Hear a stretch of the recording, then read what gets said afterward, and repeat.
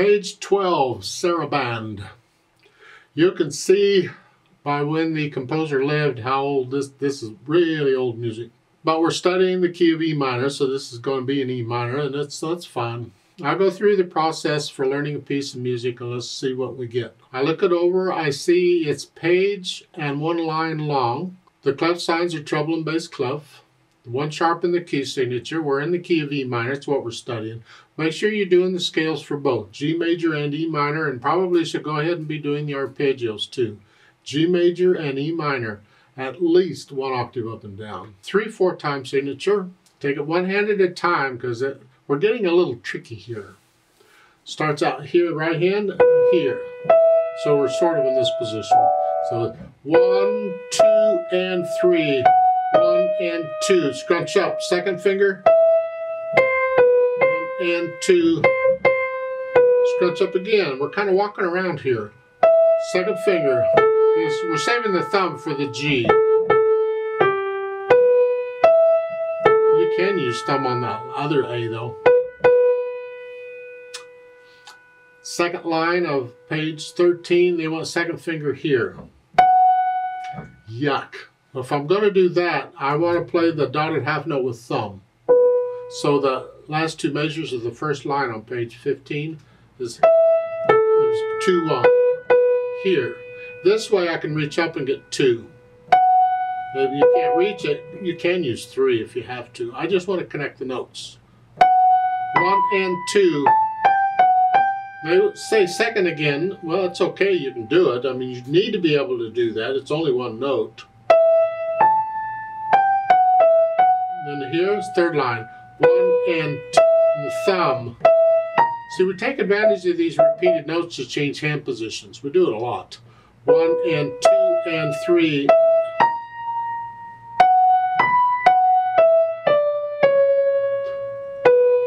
I'll come back to that little asterisk a little later. Fourth line, it's like we had at the beginning. Sort of. The rhythm's about the same. Now to go from the fourth line to the last line, if you can reach that, that's fine. If not, then we don't want to play the half note with second finger. We want some other, maybe third finger, or fourth finger, I don't care. So the last measure in the fourth line on page 15 here, go, I can do 2, 1, 4. This way I'm in position to reach down, if it'll help. I don't know how big your hands. And those two asterisks, I'll come back to those later. Eighth notes, 1 and 2 and 1. Just one note, crossover. Front thumb. 3, 5.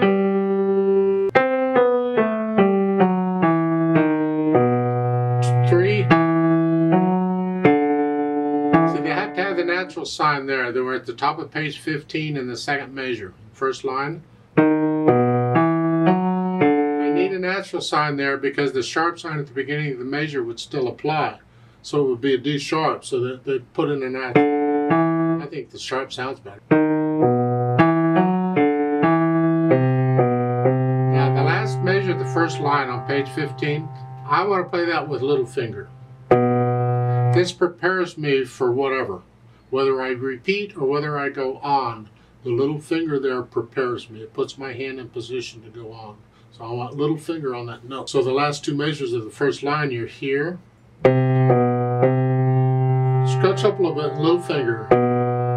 Then if I repeat, I'm not going to use fifth again to go back to the beginning. I'm going to use 3, 1, and then scrunch up and use 5. Because I can connect it. There.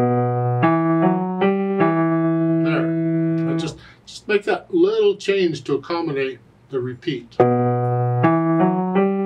But if I go on to the second line, here it's an octave, that first note in the second line. I'm going to play with thumb and then cross over for third finger. Now I'm in position. It's like playing 4, except I do thumb. That's all. I can connect them.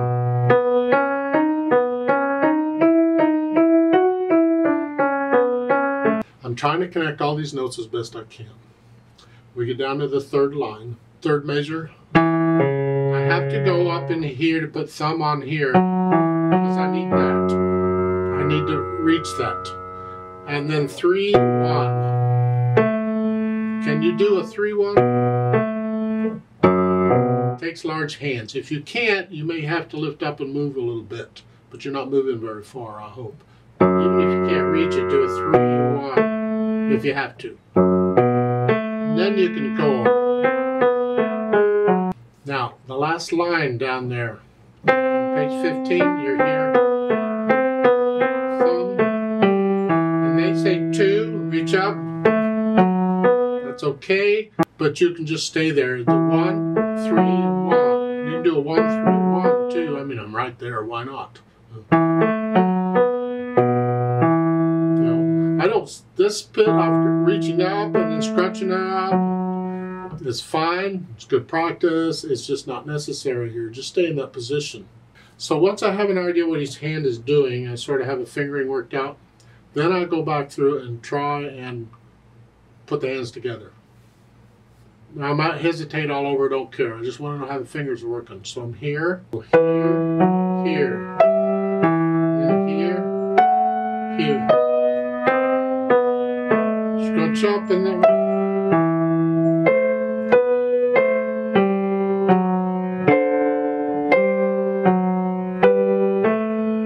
you get the idea. You put the hands together, then go back over it slowly and carefully and work out the hesitations. And I recommend, because it's a little longer piece, that you take this like a line or 2 lines at a time. So it's like I'm going to focus on this first line only. I'm going to get it with no hesitations.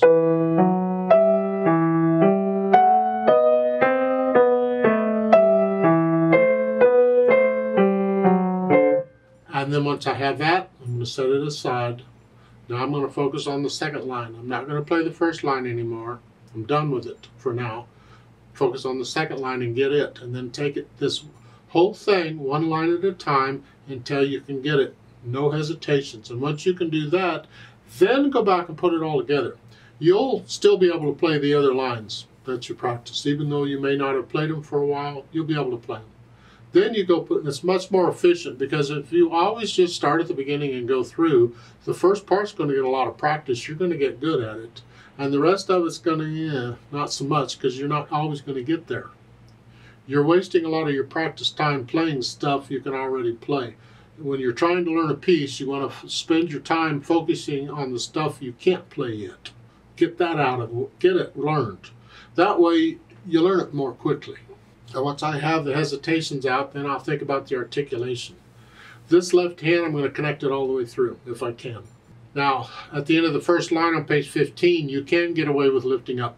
It's the end of a section. Whether you repeat or not, you can get away with lifting up. I'm still going to try and connect it, though. And when you get down to the bottom and you repeat back to the top, you can lift up there, too. You almost have to, although I can still, even when I repeat in the left hand, I go back to the reverse repeat sign. Up there, I can still play the first note with thumb. And I can connect it. So the right hand, I'm going to lift up. But that's okay, it's the end of the set. It's like taking a breath. So I'm connecting this. I lift up. I'm lifting up here, but not here.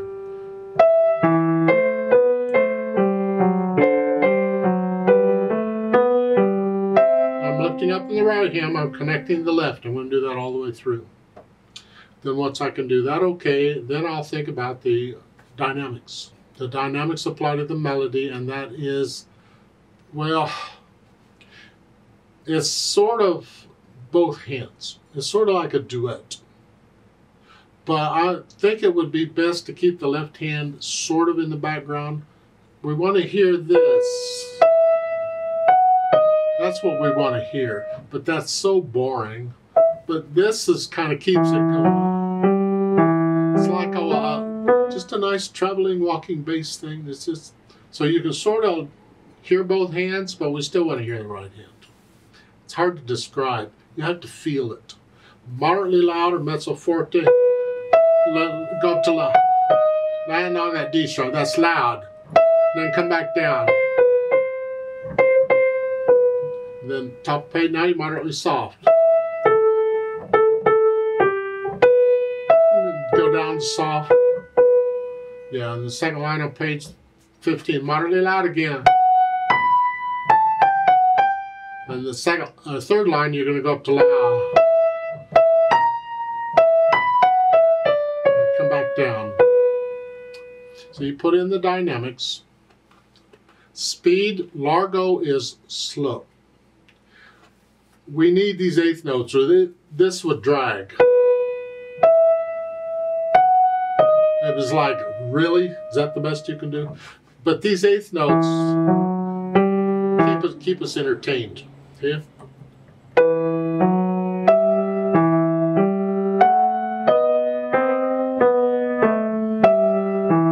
Get the idea? Really dragging and slow. You have the repeat signs. You know how those work, I hope. You get to the end of the first line on page 15, you're going to repeat back to the beginning. Then starting with the second line on page 15, you have a reverse repeat sign. So when you get to the bottom, you're going to repeat back to that. So basically the piece is twice as long as it looks. Now let's talk about these asterisks and things in the music. On page 15, third line, third measure, on the half note there is an asterisk.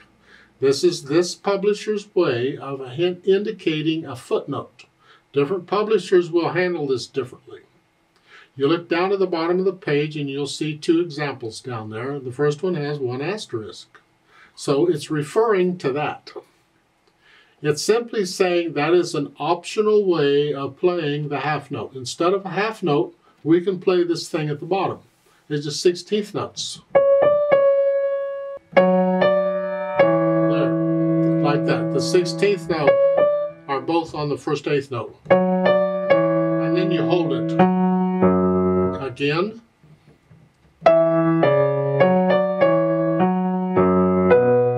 Here. It's an optional way. Called an ornament. They're spelling it out for you. The last line next to the last measure, two asterisks. Again, it's referring to that thing underneath with two asterisks. It's an alternate way of playing it. The rhythm is the same as the other one.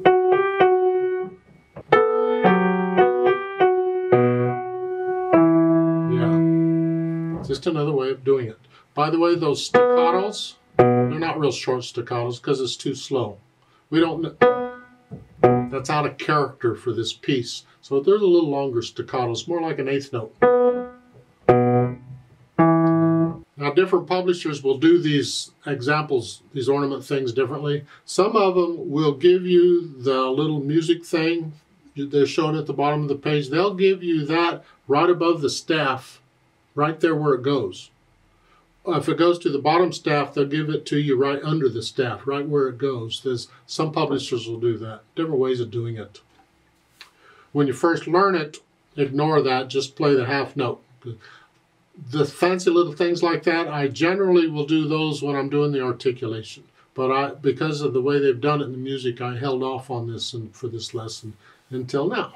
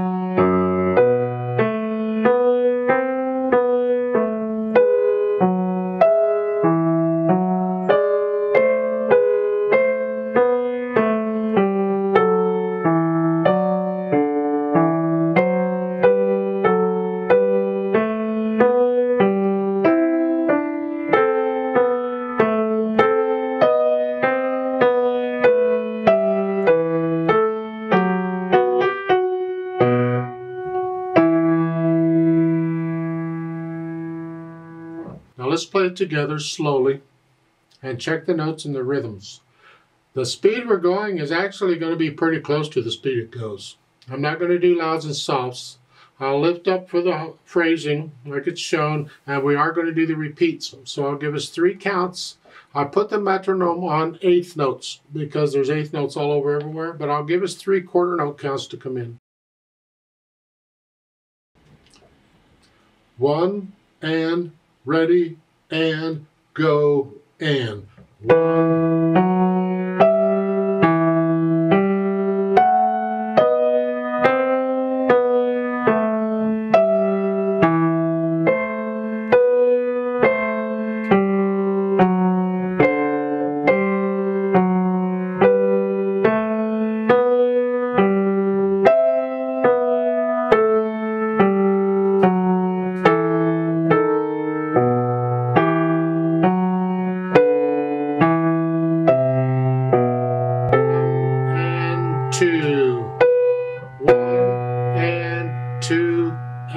Repeat and.